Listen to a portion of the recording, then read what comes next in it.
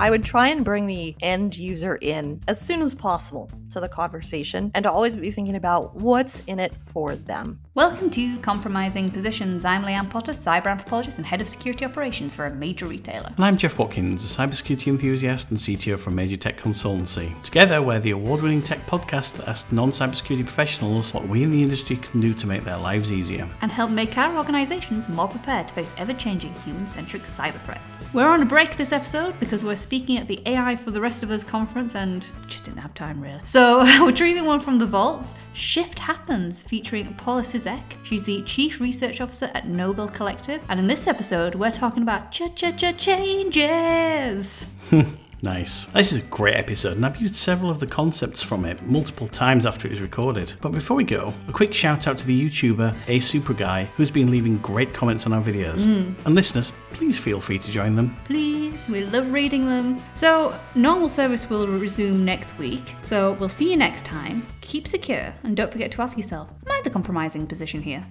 I am very excited today. We have got such a wonderful guest. I had the pleasure of speaking to Paula before we recorded this podcast a couple of weeks beforehand. I've just been thinking about the things she's been saying ever since, and I can't wait for her to share her experiences and her journey. But who better than to say what you do all day, Paula? So tell the audience a little bit about yourself. Well, first of all, we were just talking about vishing before we started recording, so I don't even know if this is me, right? This could be my voice just telling you something that I do. But whoever I am, no, I'm Paula, and I'm Chief Research Officer at Nobl. And what we do is we work with companies that are going through a change in behavior. Essentially, they're changing their strategy. They have a new vision. They're growing. There's a new challenge that they need to tackle because the market has shifted. And we help those companies actually learn new behaviors and adapt new ways of working so that they can better operate in that new environment. We do culture change, but a lot of times people think culture is too fluffy, but culture is just how you work. And so that's what I do. I go in and I help companies figure out how we're going to work in this brave new world. And change is scary. Change is scary for a lot of people, and I can totally see why businesses would want to hire someone like yourself to help them on that journey. What do people, obviously they seek out your services, but what do they tend to think about change in the broader sense before they start working with you? Well, it depends on the individual. The leaders that we speak with, of course, are usually really excited about change. They have a vision for the future. They're motivated. They want to do things differently. The challenge is that not everybody shares that same vision. And of course, there's always the problem that change, even if it's right, even if it's for the best reasons, also involves some element of loss. Now, a lot of times when we think of loss, we think of it maybe in our personal lives, but we see it in the workplace as well. So some of the most common types of loss that we'll see when we're talking about changing behavior at work is loss of time and competence. If you have to learn a new way of doing things, you're just going to not be as good at it as you used to be. And that means it's going to take a lot more time. And if you aren't getting other things deprioritized, if you still have the same amount of things to do on your list, that's going to be a really difficult feeling for you. So of course you're going to resist it. A lot of times there is a loss of pride or a loss of narrative. People have been working hard up until this point. They're doing their best for their company. And all of a sudden somebody comes in and says, wait a minute, that's not what we want to do anymore. Again, a lot of times we see leaders are so excited. They want to jump into saying like, that was the old way of doing things. This is the right way. This is the new way. And that makes people feel devalued, or it makes them feel confused. Like, wait, why did we put all that energy into it? And so it's really important to praise them for their contributions and explain why the change is happening now. And I think with that, and correct me if I'm wrong, I imagine the reason why leaders are really excited about change is because they've actually been talking about this change for ages, in the exec rooms, in meetings, and then they just announce it. There's not had much of a consultation with anyone kind of below the C-suite level to the exec team. This change isn't a big change, like as in a big brand new shiny change. To them, they've been talking about probably for a while. But to everyone else below that, it's like, whoa, you're kind of messing with my universe here. Is that what you see? Or yeah. Is it getting better? Yeah. We always say that leaders actually have to start at the end, because when leaders decide to change, they actually go through the ending and they make the decisions, right? Talking about loss of control. Often they're the ones calling the shots, and people who are on the end just feel like change is being forced upon them, it's happening to them. So we say, look, leaders, if you want to bring people along on the journey, one, it's important to acknowledge they're not in the same position. You've had time to come to terms with the change that's happening. You've shaped the change, and now you're announcing it. But people are at the very beginning of that. So you need to bring them along on the change, give them options, see if there's ways you can pull them in earlier, and actually give them an opportunity to transition, to make that transition, to acknowledge the end, get excited about the future, and to realize, unfortunately, it doesn't happen overnight. People aren't necessarily good at drop of a hat. You wake up one day and you're like, I'm going to do everything differently. Or if you do see if that happens, it's not long lasting. The first time you'll have a challenge, people will just sort of give up. Or maybe the two of you have had much better luck with New Year's resolutions. Do you know what I think about with that is the Charles Dickens story, and Scrooge, wakes up that morning, he's like, I'm going to change everything. Do you know what I'd really love? What does day 2 look like for Mr. Scrooge? Because I can't imagine he sticks with this very long. That kind of flip, no way. Even with an existential threat. Yeah. I read a really interesting way of phrasing innovation the other day. It was creative destruction. And then like innovation, Blockbusters was doing very well until Netflix came along, and like innovation in or outside of the company, in the kind of the wider ecosystem, is a form of change that creates destruction and loss. Yeah, absolutely. It's really easy to say like, oh, of course I would be Netflix in this situation, right? Like I would be the one who's forward thinking and willing to shake up the industry. But yeah, when your paycheck is on the line, when your entire business model could lose money and your bonuses and your promotions and all of the company incentives are tied to the old way of doing things, yeah, that's a really hard thing to fight about. Again, could be the right decision, could absolutely be what's needed in your industry. But if it's not set up to encourage and to tolerate that loss, honestly, you won't be able to make the systemic change which is necessary to get everybody on the team moving forward, not just one or two people. And I think when we talk about getting everybody on the team moving forward, I don't know how much experience you've had in your time in this kind of role is security teams. I think security teams, changes risk, and sometimes that moves slowly and with a great deal of suspicion.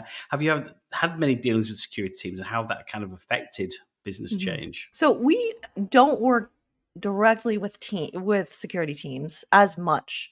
We work all throughout the organization. We're industry and we're function agnostic. But it is interesting. We haven't gotten as many calls from security teams. Usually we work with them because a team is trying to install new software. They're realizing, hey, our existing systems aren't working. We need to upgrade. We need to introduce a totally new system so that we can work more effectively. We're more remote these days. And inevitably what happens is it gets to like the IT security team and they say, no, this is too risky. This is too dangerous, right? And that can really hamper the change that's happening. And what we see a lot of, which to be clear, I'm not encouraging this, but people will find workarounds. And so even though the security team is like, no, you can't do this, people will say like, okay, well, I'm going to figure out a way to do it anyway. And oftentimes those ways of doing it are far riskier and far less secure than what the original proposition would have been. And so, yeah, this is always a difficult balance or tension. I don't think you're ever going to totally resolve it. We would never say, throw caution to the wind. It's always a challenge to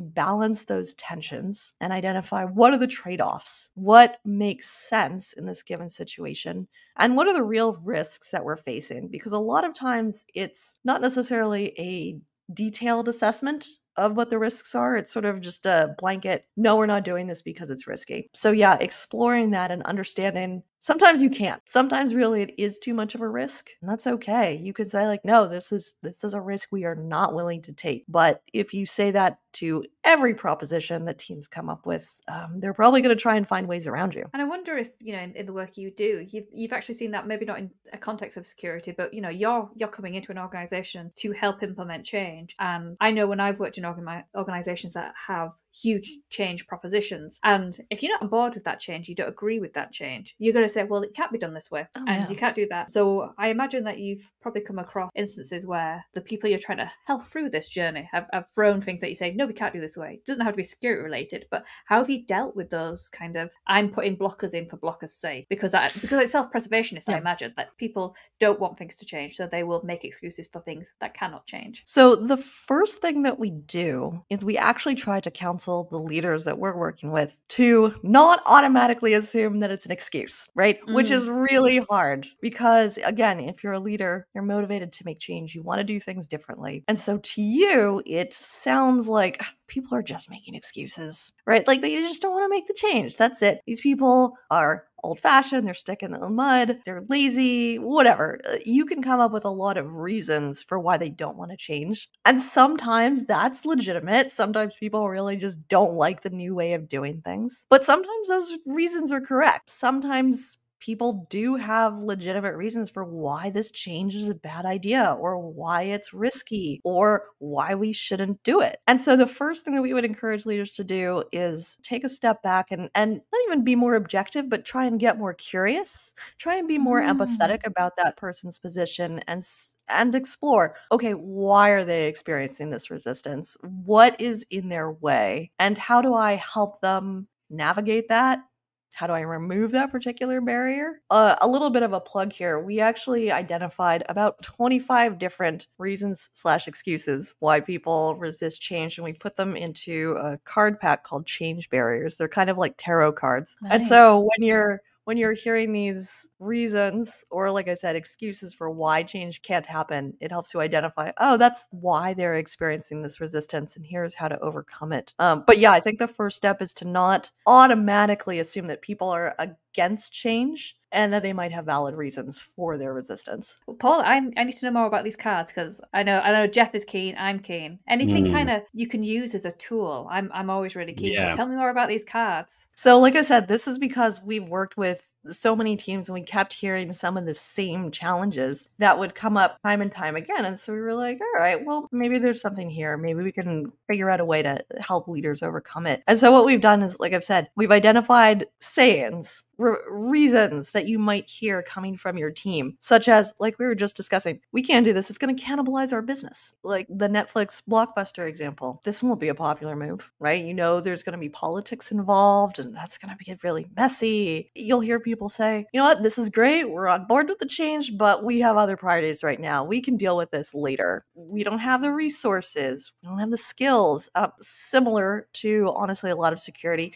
Legally, we can't make this change. Sometimes there are literally restrictions, regulations, rules that mean, no, you can't make this change. And it doesn't mean that innovation in that space, that change in that space is impossible. It just means you have to think about it differently and see, all right, how do I still accommodate those rules? How do I accommodate the security levels and still deliver a better experience to the users? Amazing. So how would you use these cards? So we'll use them in a couple of instances. One is when a leader first comes to us and says, I'm trying to make change and it's just not happening. I'm not seeing progress. I'm not seeing momentum. And so we'll spread them out on the table. There's, like I said, about 25 of them. And we'll ask, what resonates with you, right? Which of these cards sounds like something that you're hearing within your workplace? And then once they've sorted out maybe the top 2 or 3, we'll talk through, okay, again, what does that look like in your organization? How do people resist? And then what do we need to do in order to overcome that? Another time it's really useful is if you are not quite in the change making stage, but you're thinking about making a change, and you can sort of as a pre-mortem think through like, oh, I bet I'm going to experience this. And we're definitely going to hear people say like, no, it's fine. It's fine as it is. Why are we changing things? So it helps you sort through. Realistically, no matter what you do, change is constant, right? Especially in today's environment. You're never going to get to a point where, oh, you're done with change. So you're always going to be facing different types of change resistance. And honestly, we say that's okay. The fact that you are accomplishing some and moving those to the side and experiencing new types of change barriers means that you're actually making change. Like, congratulations, you're doing it. This is what progress feels like. We found them a really good conversation starter. And again, really helpful for understanding different different perspectives, because what might be someone saying like, oh, that's not going to work here, might sound like an excuse to you, but maybe they've been in the company for 15 years and they've seen the same attempt over and over again. Okay, let's find out why. Let's be a little curious about what's going on so that we can actually make it different this time. Is that card available to purchase? Things like that? Is it something I could put in the show notes? They can contact us. Usually what we do is we do it as a workshop, but I can probably do a special thing for your viewers if they ask nicely. Oh, amazing. So what an offer. I'm part of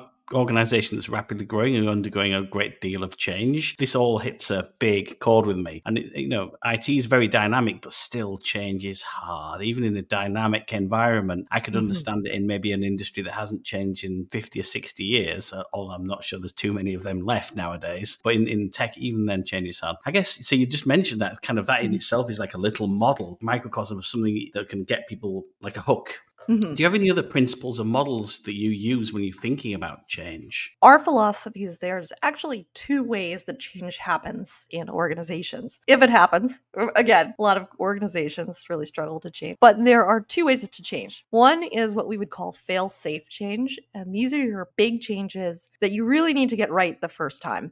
Think of your reorgs. You don't want to be doing a reorg every 6 months. You want to get it mostly right. People don't like being reorged and moved into boxes. But the good news is that most changes that happen within an organization are what we would call safe to fail. These are choices that actually benefit from iteration. This is all of your process and your decision making. This is really the day-to-day of how the work gets done. And so whenever organizations are thinking about, okay, how do we change? How do we become more adept and respond appropriately to the changes in our environment, we say, what can you do differently today, right? Like, what are some smaller changes that you can experiment with to see if it works? And so that's what we'll do. We call it starting with a skateboard.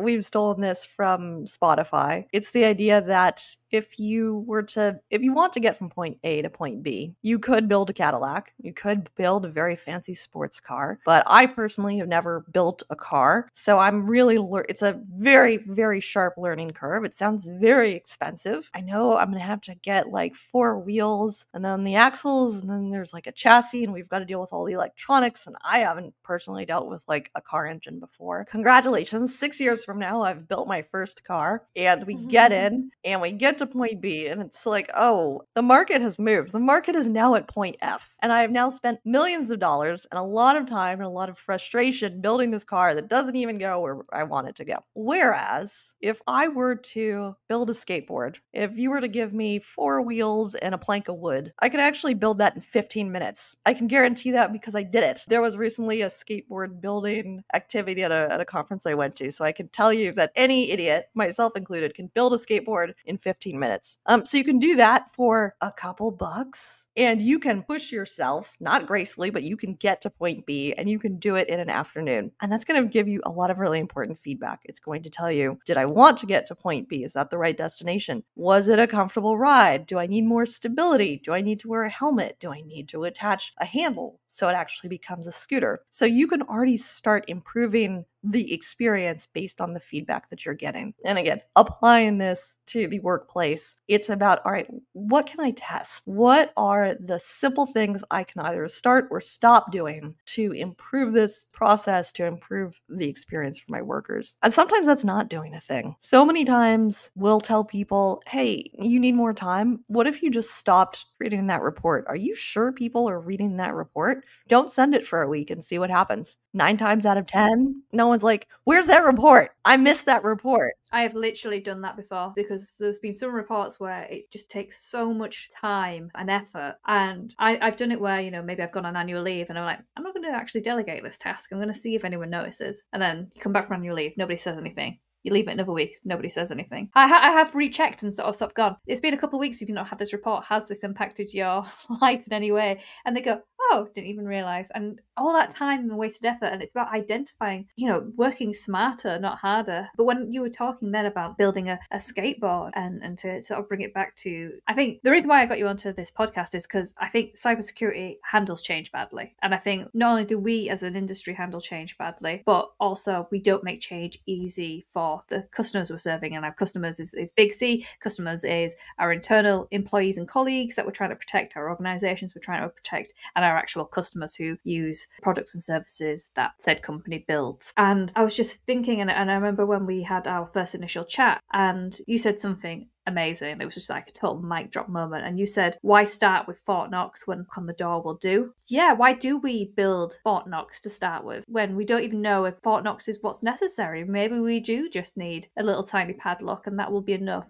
And we can kind of build and develop on that. But there is the other side of that, and there's always like a balance when it comes to security and for safety is in the British idiom, it doesn't need to be a Rolls-Royce solution. And that kind of, yeah, that's true. Not everybody builds a walnut dash and a 7-litre engine and things, but you don't get to choose where you have seat belts. And I guess, because that's a basic safety feature. I guess it's the heuristics or the good judgment to figure out what is actually necessary at the time. Both of those are true. Things live in tension. So what we would typically start by saying is, okay, let's try and identify a few places where we can test this in a safe environment. So going back to the car, let's not take it out on the freeway and go really, really fast, 70 miles per hour.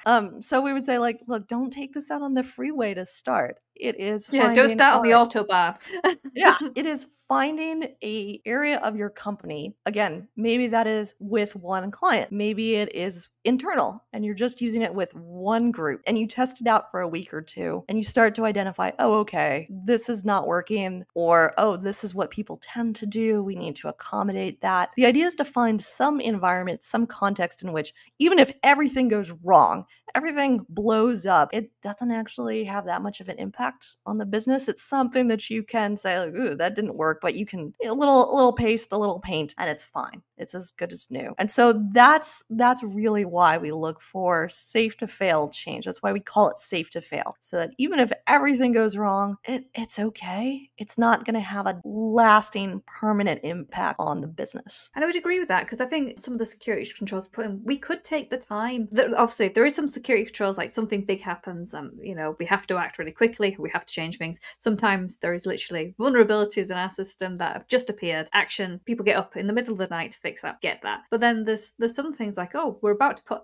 maybe a new service live, and there's some controls we would like to put in place there. It doesn't go live for a couple of weeks, maybe a month or so. Actually, let's have a consultation with how we can best serve these controls, how we can articulate this change that is coming. Maybe someone's always had to work in a certain way, but maybe we're introducing, for example, two-factor authentication to this process, and really communicating that change. So what kind of, let's use that as an example. I'm putting in a new service. You've not had to use two-factor authentication before. How would I communicate that, the importance of this, because I see it as important, but to this other person, it's another step that's preventing me from doing my job. So how do I communicate this change? Great question. So again, I would try and bring the end user in as soon as possible to the conversation, and to always be thinking about what's in it for them. It is to understand, oh, okay, this person is really interested in protecting sensitive client information, right? Because if the client information gets out there, their lives are going to be a lot more difficult. It could damage the relationship. Or it could be that two-factor authentication is available because now you can work remotely and you can work from wherever you want. I don't know in this hypothetical what the positives are, but I'd be thinking about what are the benefits? Like, why are we doing this as a company? Because if you just go in and you mandate things and you say, we're doing it this way, people are like, well, why? This is just another thing I have to do. Again, talking about loss. It's annoying. It's going to take up time. I'm going to have to go find, like, where's the code, right? It's a really frustrating experience. So I would be bringing them in early, explaining, hey, here's what we're trying to accomplish. If there is room for them to provide feedback or to provide some sort of collaboration so that they feel like they're helping to shape the system, that's great. If there isn't, if legitimately you're like, no, this is how it has to be, then don't ask for feedback if you're not going to do anything, right? That's a very frustrating experience. That's for a good people. point. So only ask questions. I think in law, right? Don't ask a question unless you already know the answer. Don't ask for feedback unless you know how to incorporate it. I would be thinking, how do I bring them in? How do I make them feel like they're part of the change, like their needs are being addressed? I would be thinking about the different types of loss that they would be experiencing and how I'm going to help that along and say like, okay, maybe we need to train people, right? If this is a totally new system, maybe they just need some really simple training so that when this pops up, they're not like, what do I do? Who do I call? Why can't I get into my account? I've got a meeting with the client in 20 minutes. That's a frustrating experience, and it's going to make people want to avoid it or work around. So thinking about how can I help them adopt these? And then I would also be thinking about how do I check in with them after they've been using it and find out, how is this experience going for you? How can we improve it? I think that's really important, isn't it? A life cycle and that feedback loop should continue on. There's one thing to ask for feedback up front and then implement change and then not see, did it work how we said it was going to work? Has it impacted you in any new way that we didn't account for? Even if we think we've caught all the concerns and fears prior, has something that none of us anticipated come up? And I think that's incredibly important to just kind of check in there. You can't ultimately make people want what you want. I'm sorry if that was what you thought I was going to tell you. Like, here's the magic key to getting people to fall in line automatically with your security recommendations. People are going to want what they want. But what you can do, and this is just the basics of negotiation, is figuring out, okay, what is it that they want? What is it that I want? Where is the overlap? How can I find the win-win situation? Or even if it's not win-win, not lose-lose, right? Let's try and find some common ground for why we're making this change. That will make people more willing to at least hear you out and to get on board with it. Absolutely. And I did read somewhere, they said good negotiation isn't about you coming out better than the other person. It's about both parties leaving feeling good. And I think that is so incredibly important. So what kind of negotiation skills have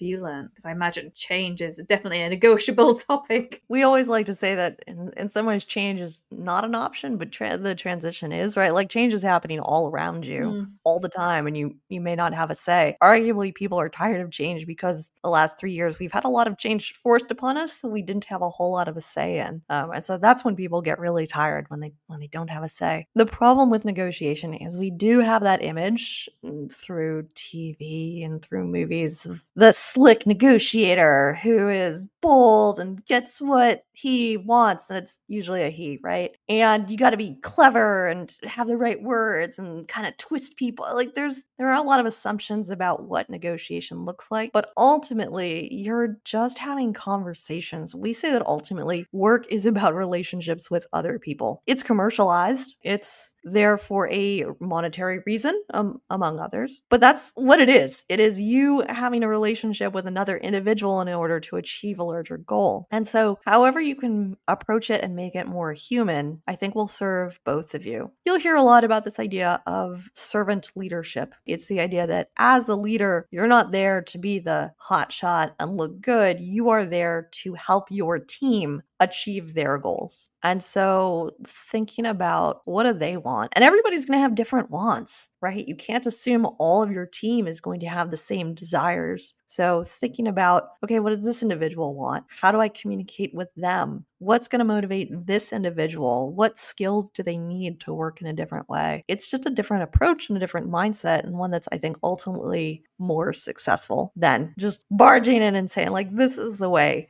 that we're going to do things going forward. I think quite often in the media, negotiation is portrayed more as being a type of psychological manipulation than an actual negotiation. Yeah. And thinking about that on a more personal level, I think one of the most challenging parts of negotiation is being okay with being uncomfortable. The more truthful that you can be in a negotiation, the more upfront about why we're making this change and what I need from you, I think that it feels vulnerable. It feels dangerous because now, that's information they can use against me. But again, it's building that relationship and saying, like, look, here are the challenges that we're facing. I might not have all the answers. We don't know if this will work 100%. That's a scary position to be in.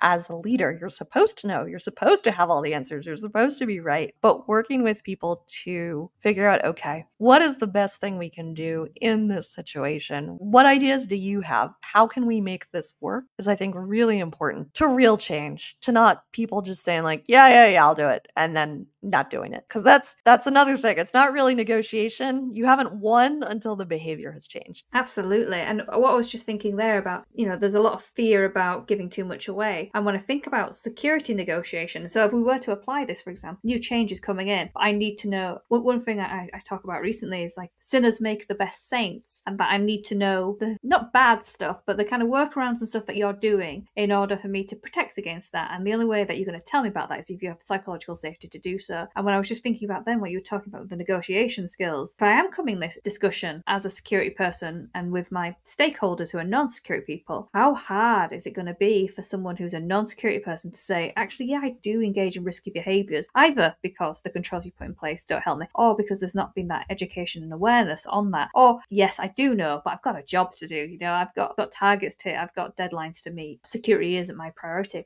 But how do you have those like open, honest discussions if what I'm asking you to disclose to me as a security person is something that cognitive distance is not right? It's a really tough thing to kind of get right, and I think probably be able to tell me if I'm right or wrong. You really need to build that psychological safety for people to have that open and honest transactional conversation about, I know I'm doing wrong, but maybe you can help me get onto the right path. Yeah, and let's just maybe define psychological safety. I don't know if all of your listeners know what, but it's this concept that one of the key elements of a high-performing team is psychological safety, which means people feel comfortable, they feel they can take a risk in their environment, and they won't be judged by the rest of their team. And that doesn't mean showing up to work with a crazy new hairdo, right? A mohawk and it's dyed purple. Although, hey, maybe it does in your organization. But no, what it typically means is, hey, I have a new idea that we haven't tried before. Can we try it? Or it means, hey, I have bad news. We missed a deadline. There's a hole in our security. What are we going to do about it? If people don't feel comfortable bringing those bad things to you, if they don't feel comfortable having a conversation, it's just going to get buried. It's just going to be hidden. It can build up over time and lead to some real challenges. So the question then becomes, okay, well, how do I do that? It doesn't happen overnight, especially if you've had a more, shall we say, antagonistic relationship with your teams. Just going to them tomorrow and saying like, hey, I've decided we should be psychologically safe. How are you messing up my system? Again, negotiation. You can try it. Let me know how that goes. But it is really thinking about, okay, how do I start to create those relationships? This sounds small, but we call it a check-in. And this is one way. It's at the beginning of a meeting. It's actually starting to build that human connection and saying like, hey, what are you bringing with you? How is your week going? I'm putting a time limit on that. Like, don't take the whole meeting, like 1 or 2 sentences. What are you bringing with you? You know what? My kid's been sick, so I might have to run out of this meeting if I get a call from the doctor, right? Or like, oh man, we have a major deadline in 20 minutes. Can we postpone this, right? Allowing people to share what is involved in their lives gives you some better understanding of where they're coming from. And again, establishes those relationships as like, oh, this is a person. This is not just a role that I have to deal with. And then I would also be thinking about what are, again, the safe to fail baby steps that I can take. Where are things that I can offer something for them to step into? What are safe questions? Are there areas where like everybody already knows this protocol isn't being followed? So whatever, if people admit to it, it's fine. And then I would be thinking about, okay, what happens when people tell me something? Do I get upset? Do I say, all right, well, we're going to have to file a report about this, right? What is the reaction that happens when they share something that is vulnerable, that is not what they're supposed to be doing? If you can make it so that the reaction is tempered and appropriate and doesn't feel like a punishment, that's going to make people feel more comfortable to step forward and say, hey, this isn't working as we intended, or I need help here. What can you do for me? And that just reminded me of an activity I do. So I'm part of an improv troupe. And when we do rehearsals, you do rehearsals for improv, you don't actually rehearse what scene you're going to do on stage, but you rehearse the game. So at the start of every session, the improv leader will turn around and say, is there any things that are no-go areas tonight? Is there anything, if the scene gets physical, where do you not want to be touched? We've had people say, actually, I don't want to be engendered with a certain gender tonight, and things like that. And just being aware of each other and where the boundaries are with people, and doing that right at the start is amazing, because it just means that during a scene where you're vulnerable anyways, and you're trying to be creative in this space, because that's what it's all about, is that even though there's boundaries and rules, doesn't mean creativity can stop, but you're also respecting each other on such a level that it builds that psychological safety. Now, I trust my improv troupe implicitly, because the whole purpose of improv is to make the other person look good, and just by establishing those boundaries, it's an incredible thing to do. And I think we don't do that enough, particularly in our time-boxed environments. A lot of us are working hybrid remote, and so meetings are every half an hour, every 15 minutes, no breaks, like boom, boom, boom. We've got an agenda to get to. And just taking that time, I think, can be so valuable. A lot of that reminds me of 5 dysfunctions of a team. And a lot of it, the trust is at the very bottom layer. And without it, the rest of it kind of falls apart. I guess change, do you have to do kind of a lot of, I guess, almost like systems design when it comes to designing or helping clients with change? So the answer there is yes. A lot of our thinking is influenced by complexity science and network theory. But spoiler alert, it's not usually what I lead with when I'm talking to a team or leaders, and certainly not what I'll introduce at a party, because those can sound like very scary and tech words, and then it sounds like, oh, well, I have to design for this system. So yes, that definitely influences our thinking. But again, we're always looking for what are the practical implementations of that? What are the implications of that? And so with systems, for example, it's the idea that everything is networked, everything is connected. You don't really know how things are going to be impacted or changed until you do it, until you make the change. A lot of times with organizations, historically, you will get big consulting firms in who'll make these long, drawn-out assessments, and they'll talk to every single person within the organization, and then you'll result in a deck which is 100 slides, and it'll have 20 recommendations. And you're like, is this striking a chord? And then they leave that deck with you, and they're like, here's what we would do. Good luck. And then honestly, by the time you're done with that assessment, it might have taken several months. Like, the situation has already changed. You have new people in. And so our bias is for action. Like, yes, we'll chat with people, we'll interview people, because we want to, again, establish those relationships and become a known, trusted entity. But what we'll push to do is get in and start working with teams to make change in a controlled environment, small changes in a controlled environment, and see what actually happens. And then when it does happen, say, okay, let's do a retro, right? Let's look back on that. What worked well? What didn't work well? What do we want to try on our next iteration? That is more important, and most importantly, actually teaches people how to change. Our goal is to actually increase teams' capacity to change. How do you deal with ambiguity? Honestly, how do you start? We've worked with even senior executive teams who don't feel comfortable taking the first step because they're so used to the CEO directing them where to go. And so taking that initiative and being willing to, again, take a risk, a small one,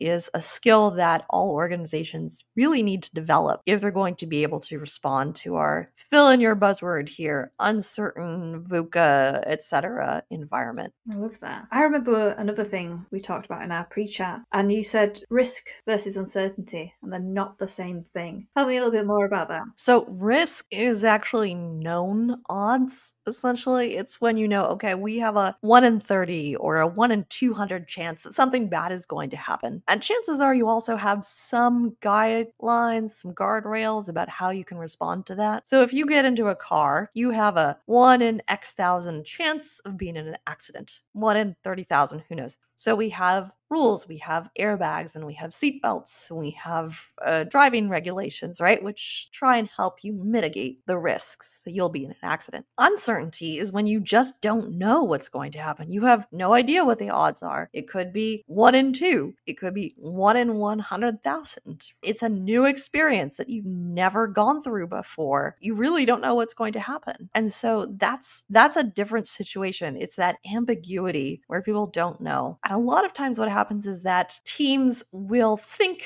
or leaders will think that they know, okay, this is a risky situation and we have to proceed in a certain way, but actually you're just in an uncertain situation and you don't know what the results are going to be. But they won't move forward because they don't know, and it feels risky. It feels uncomfortable stepping into the unknown. And so then again, it becomes, what small steps can we take? How could we test this, knowing that we actually don't know what we don't know, so that we can still make progress and we can still improve things in a way that is safe? I want to make make it really clear. Fear is okay. Like, we've dealt with a lot of teams, and if we're moving forward, and they're like, I don't know, this feels risky. We'll stop and explore that. We'll be like, okay, why does this feel risky? Maybe do some scenario planning. What could happen here? What are the risks? Especially with experienced teams, like, they've seen a lot of things happen. Like, let's respect those instincts and explore those a little. We're not going to be the team who's like, no, just go for it. Fight through your fears. Like, there might be a reason. Sometimes that fear might just be you. It might be uncomfortable for you personally because it's new and you haven't done it before. In which case, okay, we'll say, okay, like, how do we make this safe for you? How do we make you feel like, okay, I can take this risk and it's going to be all right? Because leaders who are acting, who are scared and fearful, are not going to be in a best position to support their teams either, right? You're going to be on edge. So it's acknowledging and respecting the feedback that you're feeling as an individual, as a team, and also working through it. Again, it doesn't mean this feels risky, let's stop everything. But it says, all right, this feels risky, this feels uncertain, we don't know what's going to happen. Let's explore that. Let's put some guardrails or precautions into place so that we can avoid worst case scenarios. And then let's move forward in a way which feels supported, feels like, okay, we can manage this risk together. Going back to a couple of minutes ago, you mentioned talking about retrospectives or kind of postmortems on things. Do you often run pre-mortems on changes? And how would you go about that? Because I think not a lot of people do that, and it might be a new concept for some people. We do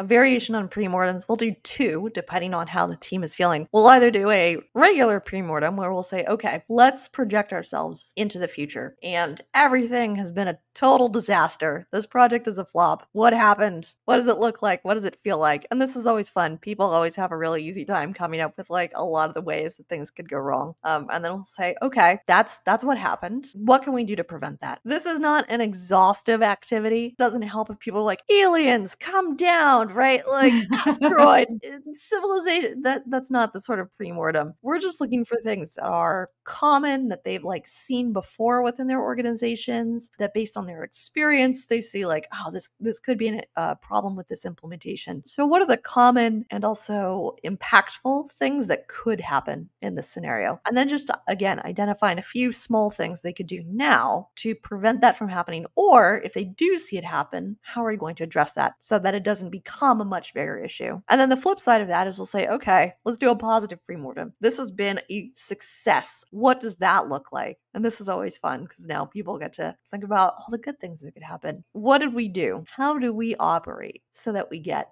that desired outcome? What can we do now to start making it a success? And again, these are usually not like huge major changes. It's things like, you know what, we should be doing as a leadership team check-ins every 2 weeks, just to make sure this is moving along and we're not seeing any problems. Or it could be that, hey, we need to put together a checklist to make sure we don't miss any of the major steps while we're doing this implementation. Let's make sure we get all the basics done. So really simple things that your team can apply, honestly, within the next like 2 weeks, and checking in on that and making sure it's moving forward helps set teams up for success. Could you just leave us with a couple of hints? There's a couple of tips, like imagine if a cybersecurity team, they're the ones quite often needing to make, in some case, enforce change in some way, maybe introduces a softer word, a few tips that they can take away tomorrow to start making that process better for all concerned. Identify a couple of your end users, figure out what it is that they need, what's in their best interest, and then actually start testing with them. See if you can invite them into the conversation earlier and explaining why you need to make these changes and what's in it for them. And just, again, starting small. Like,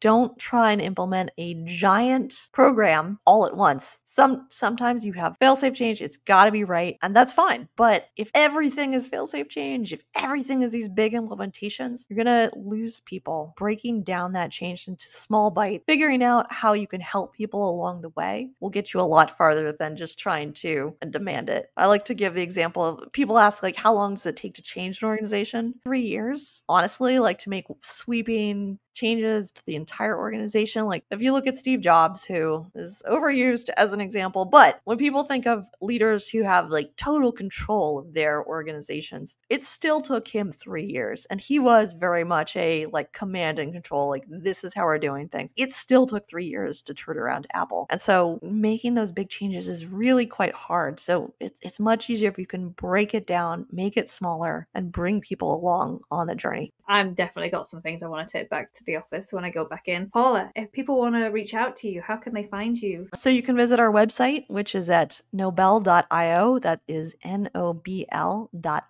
And of course, please feel free to reach out to me on LinkedIn. I am Paula, last name Cizek. As far as I can tell, there's only one of me, so it shouldn't be too difficult to find me. I like talking about change and making a difference, so love to connect with interested listeners.